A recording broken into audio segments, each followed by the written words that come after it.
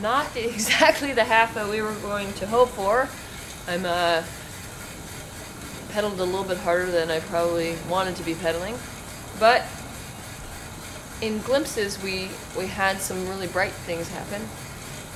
We just have to stay together. I was just tweeting here, Brandi Chastain, that the strength of a good team is its ability not to fold under pressure, but to use it to strengthen the togetherness of a team. If we just work for one another, we'll find that we're going to score a goal. Landon came so close, Dempsey close, Finley and Josie close. We cannot divide ourselves. We have to stay together, and that, I think, ultimately is what's going to help us come back in this game. It's not must win. A tie would be awesome, getting another point, and then going into the last game against Algeria. So, again, I think when the going gets tough, the easy thing to do is to throw your hands up and say, well, it's too hard. But the most important thing to do is to stay together and to work hard together and be a unit, and good things can happen. So we'll see you in the second half.